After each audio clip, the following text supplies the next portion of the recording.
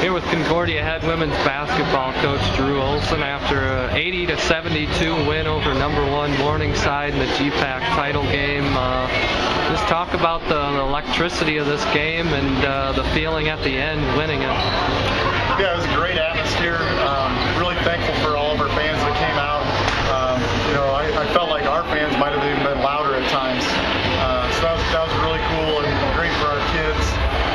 Just really proud of our team. We kind of learned from some of the mistakes we made about a week and a half ago here, and just really cut down on a lot of those turnovers and silly mistakes.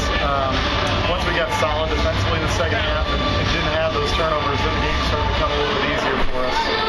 I always say it's tough to beat a team 3 times, especially a really good team. How motivated do you think your team was just to avoid losing to them the 3rd time?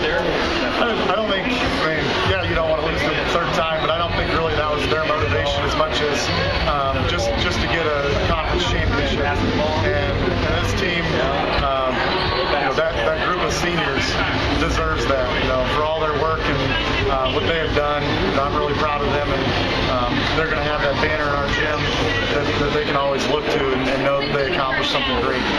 The seniors were good tonight. Mary Janovich was really good, especially that stretch in the second half when you kind of took control of the game. How about her play? Yeah, Mary was fantastic. She just keeps getting better and better and more confident. The more aggressive she is, the better she is, and hopefully she can continue that.